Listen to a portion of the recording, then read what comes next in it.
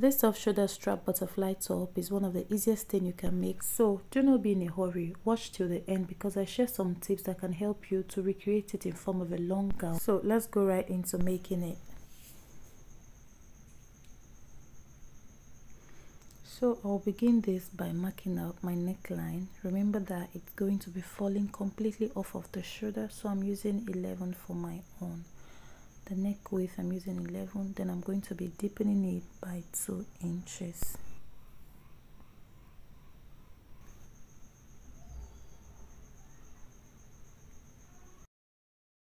So on this part I'm just going to take out 9 inches. I'll mark 9 inches on this part, and then I'll further mark 9 inches just to confirm the 9 inches measurement. So from this 9 inches, this is where my hand is going to be passing through, which is going to act as the sleeve. So on that point I'm going to mark 12 inches, but at the cost of making this style, I discovered that 12 inches was very big. It was way bigger than what I intended, so I reduced it to 10 inches. So I'm just going to make a straight line. But if you want to have something a little bit fitted, you want it to have a little bit of shape, you can just mark your half cut. So for me, mine is 16, the half cut. So if I want it to be a little fitted somewhere, I'll just mark 16 as my half cut. Then whatever my bust measurement is, I'm going to take out 2 out of it, and then I'm going to mark it like this. So I'll just mark it like this. You can see that it has a little bit of shape at the point where my half cut stops. So if I'm making the stitch, if I'm sewing it, I'm going to be taking out just 11 inches. So this is one side out, so I'll just spread it this way. So I'm going to use bias to turn the neck. I'm going to cut a piece of this fabric to turn it. So this is the strap I'm going to be using for the neck side. So this is approximately 2 inches. So after stitching, I'm going to have 1.5. This is how wide it's going to be. And then the length is 10 inches. So I'm using 10 inches for the length. So I'm going to stitch on this part and then I'll turn it over. And so I'd already gone ahead to dress the neck. This is it. I didn't use a bias. I cut a piece of this fabric and I used it to dress the neck. So right there I made a mark indicating the midpoint of this shirt, of this top. Yeah, that's the midpoint. So from that midpoint I'm going to place 3.5 on that midpoint that I'm using as the middle of this shirt. I'm going to take there. Then I'm going to also extend 3.5 from the other half of the front part this way. So this 3.5 is going to be how wide the strap is going to be on my neck. So from that point I'm just going to attach the strap this way. What I have inside of it is like 1/2 inch, so I'll just spin it down. Then I'll do the same thing for the second part that I marked, so you can see just 1/2 inch inwards.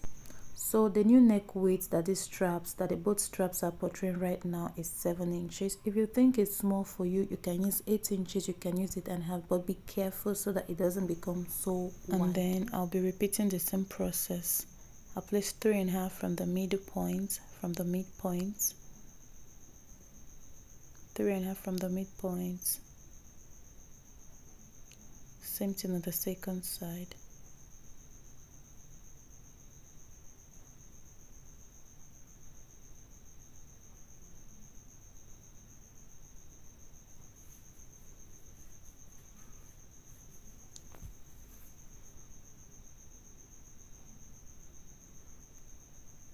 So I'm going to be top stitching on each of the strap.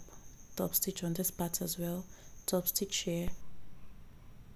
So that'll be all for the strap. So once I'm done attaching the strap to the neck, I am going to come to the sewing machine and then I'm going to measure from the shoulder like this. Then I'll be marking 9 inches.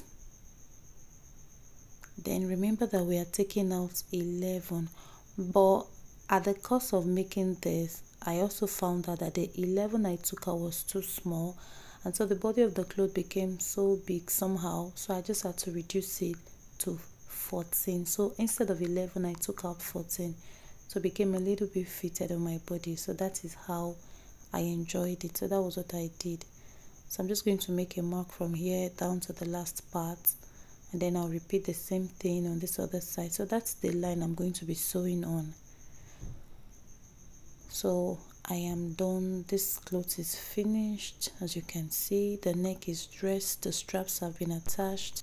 So if you feel like this neck here right now is not as wide as you want it, you can make it 4.5, you can make it 4, but I don't want it so wide, so I made mine 3.5.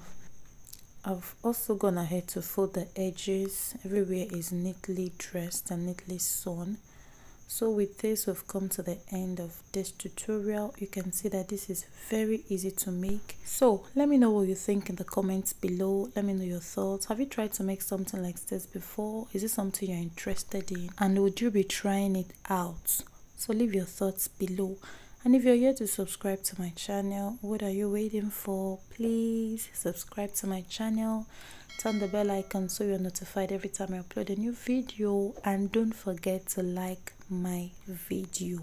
So thank you for watching, and I can't wait to see you in my next video. And at the top right side of your screen, I'm going to be leaving a link to another video that you will like. See you in my next video, and bye.